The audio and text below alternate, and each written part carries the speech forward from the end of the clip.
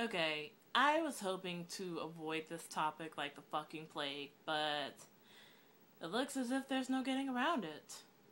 Since the public suicides of Amanda Todd and Felicia Garcia, there has been an abundance of some of the most sycophantic posts on Facebook, Twitter, Tumblr, you name it. These posts basically decry the lack of so-called compassion from people in our society, all the while giving attention to some of the biggest idiots who probably wouldn't even know the meaning of compassion if a pimp slapped them with a pair of Christian Louboutins, Louboutins, however the fuck you pronounce those overrated ass shoes. Anyway, if you're gonna decry the lack of something, you might as well decry the lack of rational people with spines. Over the last few years, and ever since the internet became a tour de force, I'm not even sure if that's the right word, but whatever. I've come to realize that we are slowly but steadily being taken over, being overpopulated by so many people who raise their children to believe that they are the most special, perfect, shiny, sparkly human beings. However, they fail to instill courage and self-esteem and understanding that not everybody is going to see them the same way.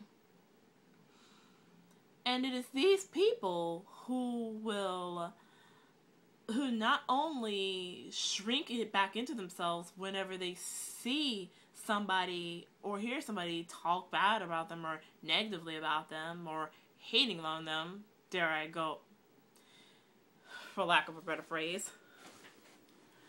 And instead of just seeking help like any rational person with a spine would, they do something that's attention grabbing, like jumping in front of a train or slitting their wrists. Because, like I said, they didn't use common sense and go seek help.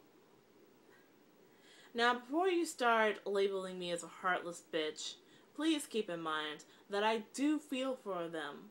I feel for Amanda and Felicia, and I do hope that their families manage to seek closure and comfort in this dark time. That doesn't, however, change the fact that the reason for them taking their own lives was completely uncalled for. Not to mention, it basically gave their tormentors the attention that they themselves so desperately craved. I mean, as somebody who grew up being the target, being the butt of everyone's jokes because I wasn't deep enough in the plantation, i.e. acting too white for the likes of the black community, I can understand I can kind of sort of understand the way that they thought,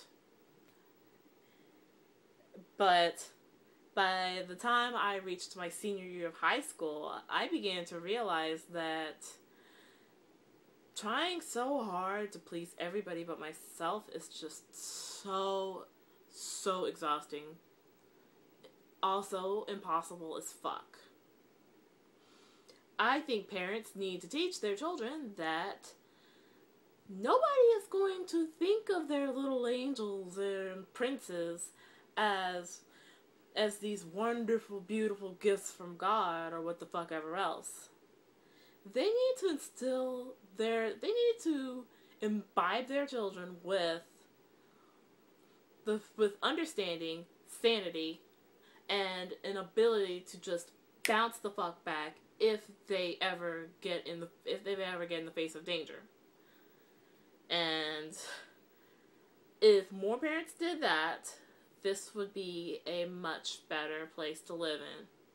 Because I swear to God, if I see one more sycophantic post that we should thumbs up thumbs up for stopping bullying, thumbs up if you don't like bullies, and blah blah blah. Shut the fuck up, you slacktivists.